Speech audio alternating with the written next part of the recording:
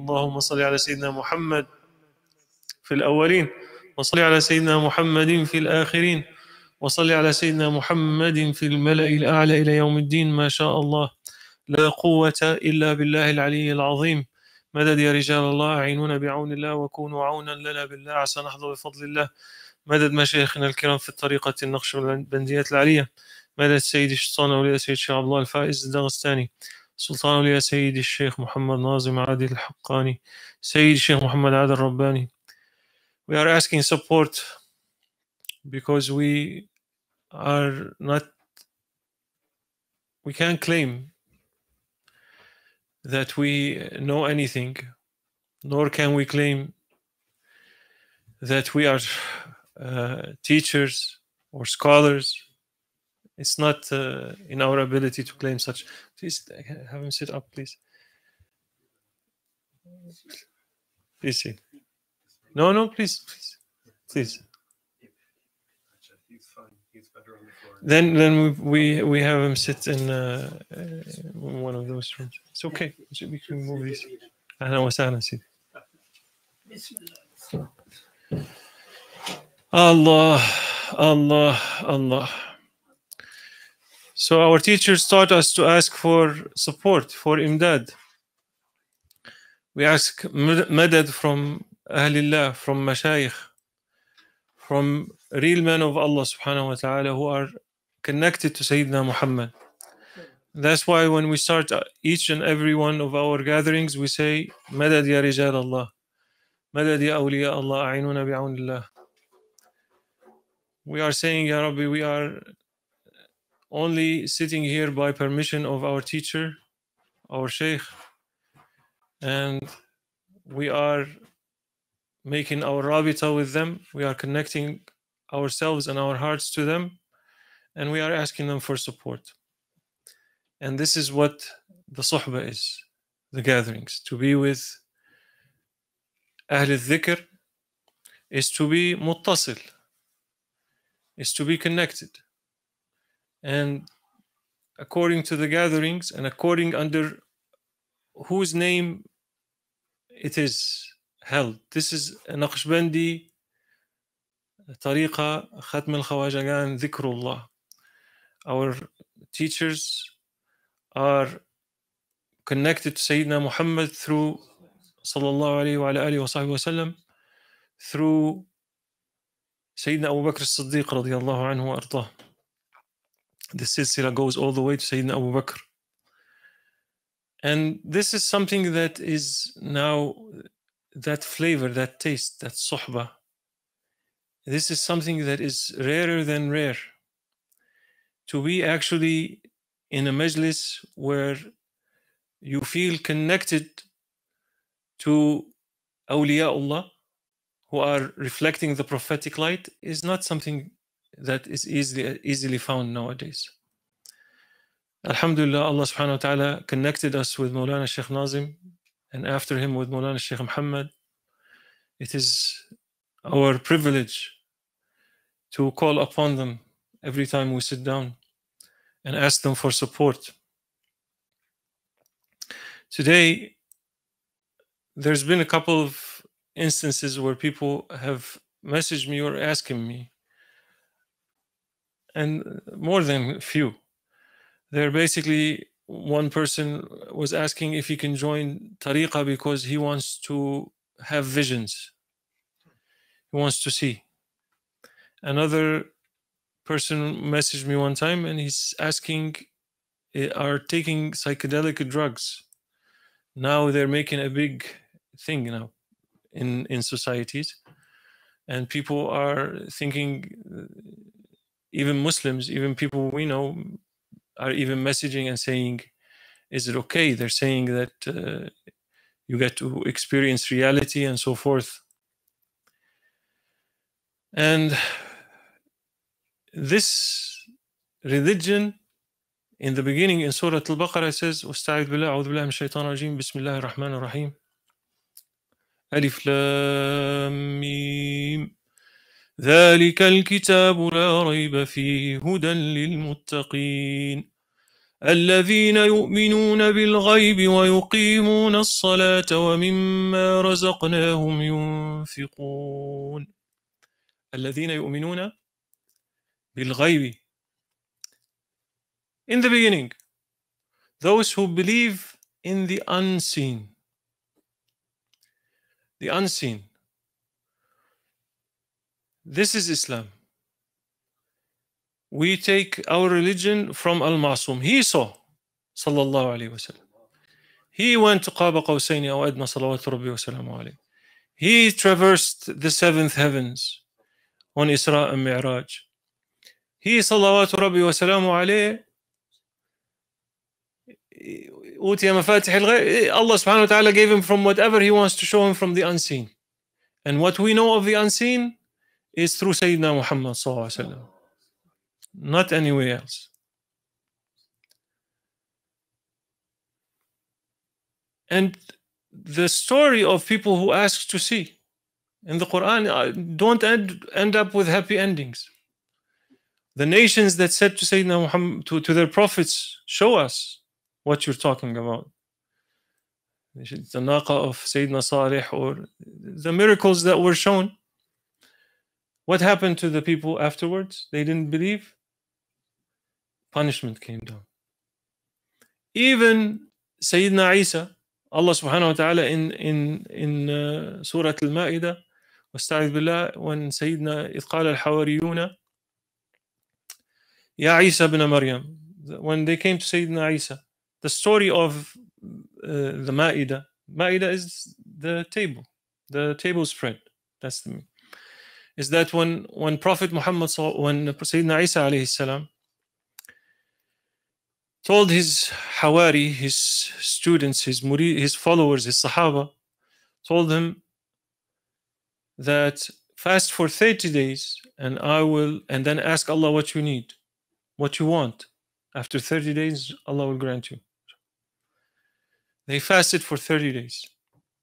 Afterwards, these verses, they asked him, هل يستطيع ربك أن ينزل علينا مائدة من السماء? They asked him, would your Lord bring on us a table spread from heavens after 30 days? Sayyidina Isa was astonished with this request. He says, اتقوا الله إن كنتم صادقين إن كنتم مؤمنين. Have taqwa. How can you ask such a thing? Then they explained, they said, we want to eat from it and it will be Eid for us. تكون لنا عيدا. We want to eat from it and we know that you have told us the truth. ونعلم أن قد صدقتنا ونكون عليها من الشاهدين. And we will be witnessing on it. Then Sayyidina Isa said, okay. He asked. قال عيسى بن مريم اللهم ربنا أنزل علينا مائدة من السماء تكون لنا عيدا لأولنا وآخرنا وآية منك وارزقنا وأنت خير الرازقين.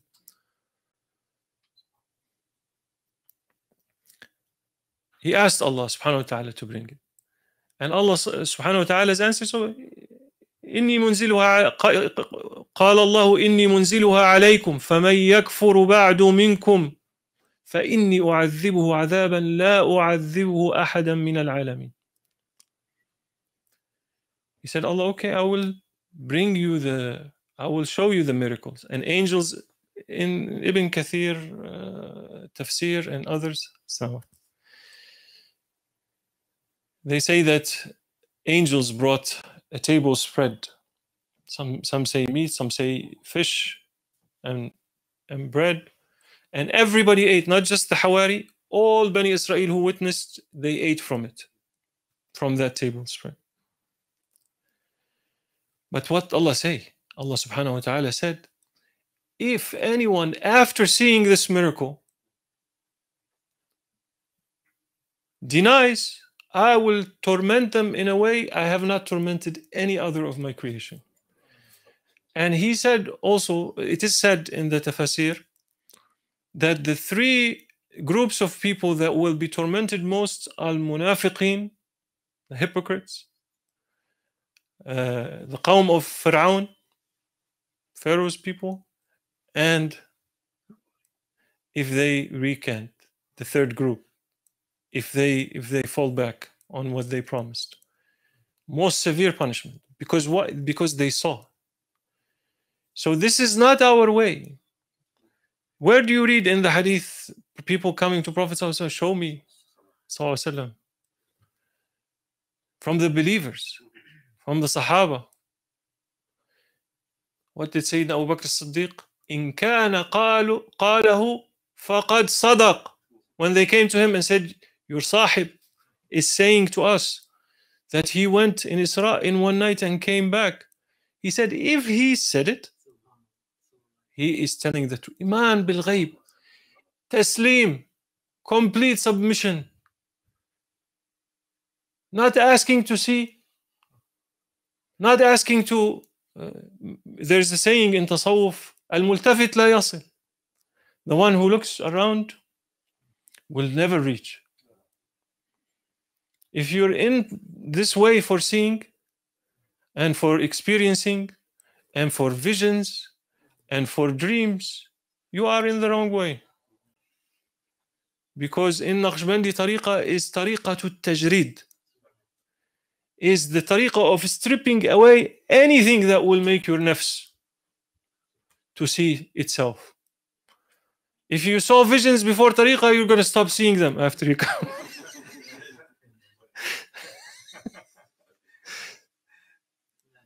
That's why, because the sheikhs, they don't want to give hadl al-nafs. They don't want to give your nafs a share. To say, oh, I'm now witnessing, I'm seeing visions, I'm seeing, no. It's unfortunate that even Muslims now are asking if drugs are okay to see.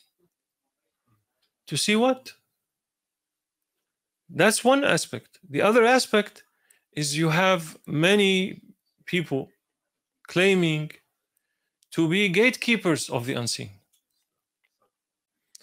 To sitting and saying, you come to me, I will show you. You will see this and you will witness that and you will hear this secret and you will open for you this. No, this is not you.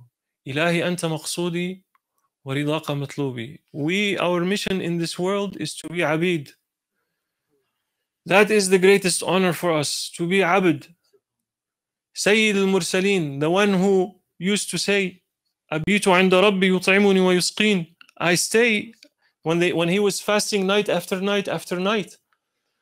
And the Sahaba said, okay, connecting the fast. The Sahaba said, okay, we'll fast with you. And he said, Inni lastu kahayatikum. I'm not like you. It's the one who say he's like us. He says, Inni lastu kahayatikum. Abitu inda Rabbi yut'imuni wa yusqin. I am guest to my Lord in His presence. He feeds me and He gives me to drink. He doesn't need to eat, Prophet ﷺ, but look at his humility. In another hadith he says, Innama ana abdun. When the Sahabi came in front of him and he was shaking like a leaf from his grandeur, from his hayba, from his majesty, sallallahu alayhi, he said, Hawwin alayk, Innama ana abdun. I am a servant. أكل كما أجلس كما يجلس العبد وأكل كما يأكل العبد. I sit like the abd sit. And I eat like the abd eat. Salawatu Rabbi wa salamu alayhi. This is our way. Calm down. Do your duty. Do what Allah is asking you. You find people nowadays, and may Allah forgive us and forgive everyone, they're busy with things that Allah did not ask of them. And the things that Allah subhanahu wa ta'ala has obliged for us, we're not doing. Meditation, this, that, all kinds of practices, alhamdulillah. And we're not even doing our wajib, our furud on time. They want to see. This is not, it's akhir zaman now. And many dajjals are going to come. This whole thing is not new. Al-Batiniya, they came a group in history that they also claim that the outer is of no importance. They stopped the prayer. They used to belittle and laugh at people who actually pray. And for them, it was the meditation and the visions and the experiences. So we have groups like that in the history of Islam. But why you want to do that? Yeah, قُلْ إِن كُنْتُمْ تُحِبُّونَ اللَّهَ فَاتَّبِعُونِي. If you love Allah, if you seek Allah, if you want Allah, follow me. Follow al-Ma'soom. He was praying till the last breath. Even in the last breath, he was looked at his Sahaba and he saw them praying and he smiled. And even Sayyidah Aisha in one of the narrations said, Allah, the last words that he uttered, Allah, Allah, Allah, Allah fi salah, means I enjoin you, I advise you, don't hold on to the salah, to his companions. And we leave that. We leave that. And we follow this understanding and that understanding. And Allah knows what they're bringing now. From where? No. Stay with the best way, the perfect way. Sayyidina Muhammad sallallahu alayhi wasallam is as-sirat al-mustaqim. He is as-sirat al-mustaqim. Everything about him will take you to Allah subhanahu wa ta'ala if you follow. And this is not something we bring. This is from if you read Ash-Shifa, Ta'rif Huquq al-Mustafa, in the beginning, he makes this statement. And this is from Sayyidina Ibn Abbas, radiyallahu anhu wa ardah, and many others. Some said that Sirat al-Mustaqim is Prophet sallallahu alaihi wasallam. Some said that Sirat al-Mustaqim is Prophet and his Sayyidina Abu Bakr and Sayyidina Umar and his, they are the Sirat.